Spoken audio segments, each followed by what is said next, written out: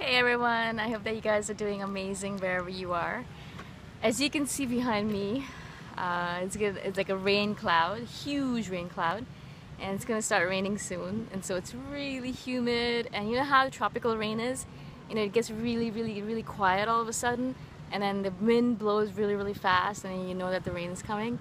And obviously you can tell behind me, like, you know, the clouds are really intense.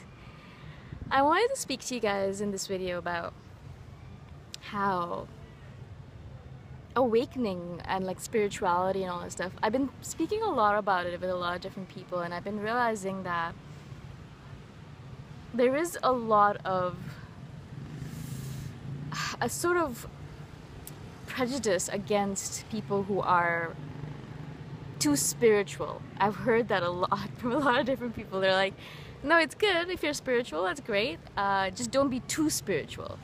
And it also always was really funny to me because I've seen so many comments and posts from people as well who make fun of the ultra hippies. And I'm pretty sure you've seen like YouTube videos from this guy, the ultra spiritual guy. And he makes fun of the really spiritual people. And these are the people, you know, who like believe in angels, and they're like channeling all these mediums, and they're talking about like doomsday, and they're talking about a lot of really interesting things. I find them interesting because I always come from the perspective that I don't know everything. Actually, I know nothing. The more I realize, the older I get, is that I know nothing. I know nothing. And so if this person thinks that they're channeling some kind of medium, then they're channeling some kind of medium, right? I can't really doubt them. I can't say no, you're not, because I don't know what it is like to channel anything. And I don't know all the different intricacies of this universe. I don't know everything about it. I know nothing. And so how can I judge, and how can I say that that person is wrong, or I'm right, or they're right, or who's right? I don't know who's right. I'm not God, and I haven't spoken to God. So if they're saying, yeah, you know, I've done this, then I'll say, okay, cool. You know, and I believe them. I'm not going to give them $1 million to help me talk to my grandmother or anything, obviously. I'm not at that point yet. But I don't discount them, and I don't like making fun of them. I don't like it when people make fun of people like them because they don't understand them. They're making fun of them because they're afraid. They're not making fun of them because it's actually funny. It's because there's fear in there, because there's fear because they're thinking to themselves, what if it's actually true? What if what they're saying is true? And then that creates a whole new scenario of things that we need to learn about, things that we need to know that we're not privy to, things that are all around us that we're not aware of, right?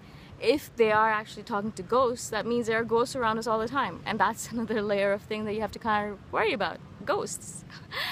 It's better to just make fun of that situation and to say, oh, no, it doesn't exist, you know, don't worry about it, you don't have to think about it, because it doesn't exist, because I've said so.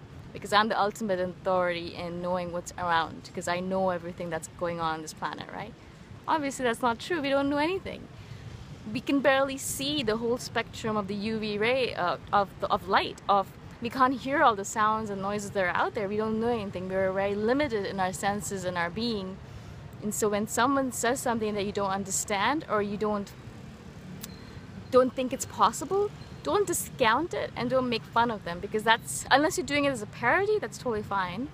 But do not do that to that person, because it's their belief system and it's important to them probably. That's the reason they're speaking about it. And it takes a lot of courage to speak about these things, because most people know that they're going to be made fun of. So the fact that they're actually speaking up about it shows that they have a lot of courage. So give them that benefit of the doubt. Just give it to them. I know my first instinct is always to judge, but I'm really trying nowadays not to judge and to say, okay, I don't know everything that's out there. Perhaps that is true. I don't know if it is or not. I'm not going to judge you for it. I'm not going to make fun of you for it.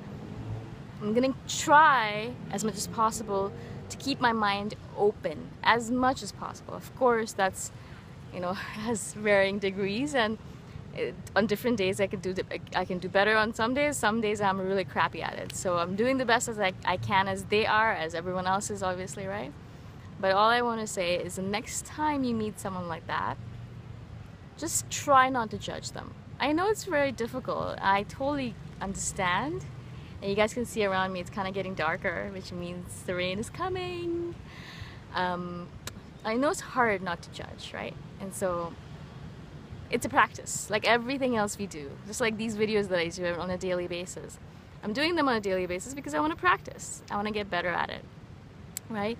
And so the same thing with being non-judgmental. Like just practice at it. Just try to keep your mind a little bit more open than you normally would. Because who knows, you might perhaps learn something that you never learned before. If I hadn't kept my mind open to meditation, I would never have entered this realm of learning and understanding that I am in right now, right? And I did that, I'm doing that now because I kept my mind open. If I hadn't, I would still be back there where I was before, right? And so that's what happens when you keep your mind open. You don't know what is true. We don't know anything, guys. And we don't know what's true and what's not true. So try and keep your mind open to everything. Doesn't mean that you believe everything. Just keep your mind open. Try to understand and kind of look at it from their viewpoint. It's the most important thing that I could say right now. The rain is coming, as I said. I wanted to kind of show you guys a little bit of it. Forgive me if it's really choppy, so you guys can see, yeah? You can see all the clouds, and then that's the mountain behind me, and then all the clouds above, around, and that's Chiang Mai, and it's gonna rain soon, as I said, so I am gonna say arrivederci. I'm gonna say goodbye, and I'll talk to you guys the next time around. If you guys are interested in joining my team on Patreon, you can do that at patreon.com/boomshikha. Bye for now.